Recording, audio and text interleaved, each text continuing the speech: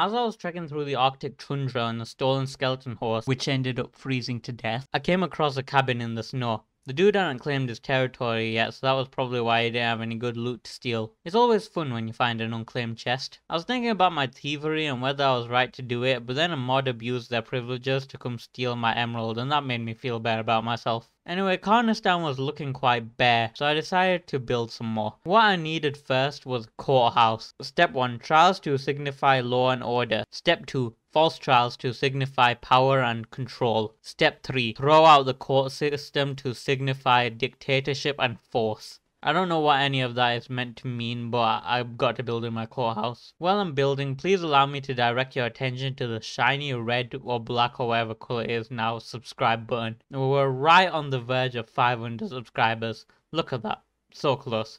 So make sure to smash that subscribe button, as I'm sure something will be happening at 500. After catching Lady of the Chant spying on me from underneath the ground, I finally finished my courthouse. As you can see, there are no doors. I kind of like the whole no doors kind of thing when going into these big buildings, as you can see demonstrated with the Karnistan HQ. So we go inside here and you're led straight into the main courtroom. Here are the seats that the people can go and sit on who want to watch the trial. Here are the seats for the defenders and the prosecutors. Here is the place where the witness or whoever or whatever the person questioning is supposed to stand and give the answers. This here is the judge platform that I'm standing on here. I use my gavel. This is where the jury sit. There are only 6 seats, so I guess it would be a small jury. Go through these doors here to up these stairs to this hallway where we have a bunch of rooms, and here we have one room where someone can sit and talk to their lawyers. In this room we have table and chairs where the jury make their decisions about everything about the trial.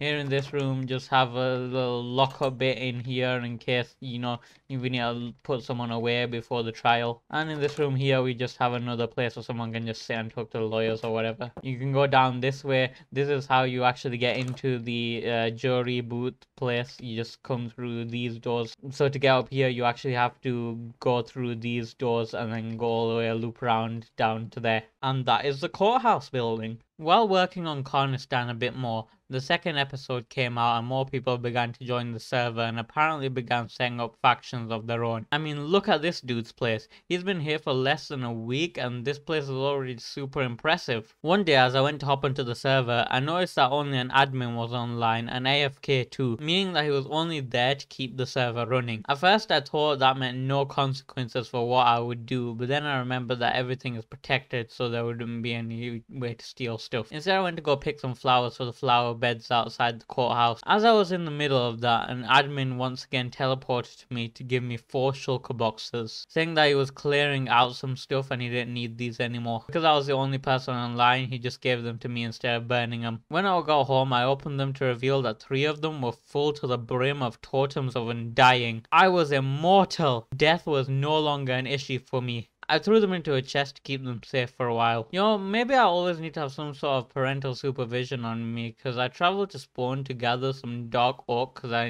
couldn't be bothered replacing the ones near Karnistan. But after about 3 stacks, I got distracted and went off adventuring. I stumbled across a house where I noticed some dude had his head sitting on his front lawn. A bit weird, but I yoinked it and threw it in my ender chest, which now that I think about it is probably even more weird. I kept walking and came across a claimed house. However, his garden wasn't claimed, but all I wanted from there was a poisonous potato. As I was leaving, I spotted a house built into the side of a cliff. I got closer to investigate, realizing that I was probably entering through the window. I had no idea whose house this was, but I decided to indefinitely borrow all of their iron and gold. I almost gave myself away when I grabbed a blaze rod and an achievement came up in the chat. Luckily, no one turned up. After that whole ordeal, I knew it wasn't going to be safe to stay out there much longer, so I skedaddled back home to the protection of Karnistan borders. Yesterday, Lady of the Chant said she was working on a castle. It didn't look too impressive at the time, but then I log on today and she's already built so much of it. How do people do this? I was sitting on my front porch listening to the conversations going on in the chat. Someone mentioned adding lore to the server. I gave him a tiny hint of what I was brewing behind the scenes. Oh, if only they knew they were really part of my symphony.